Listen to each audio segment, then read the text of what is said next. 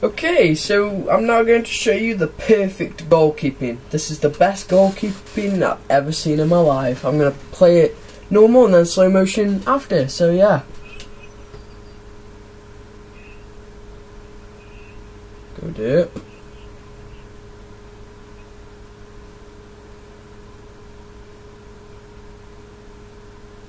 Okay, so I'm now going to put it in slow motion. So this is the whole way, right, of being a goalkeeper. First of all, you need to run out of the actual goal space like this, obviously. You need to run over to the guy, well, Messi, obviously, and obviously scare him away. So when he kicks it, he goes, "No!" and falls over. But then you need to go derp as well, because, you know, you need to be with him.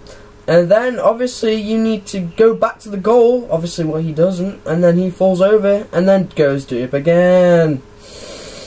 And then Hart runs over to the ball. This is what a goalkeeper needs to do. Runs over to the ball, obviously. Yeah, you totally need to do this.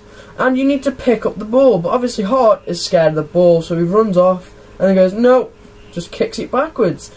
Onto the post, so Messi can kick it into the goal. Right. And then Hart looks surprised and thinks, how the hell did he do that? So, ladies and gentlemen, that is my opinion of amazing goalkeeping. Yay!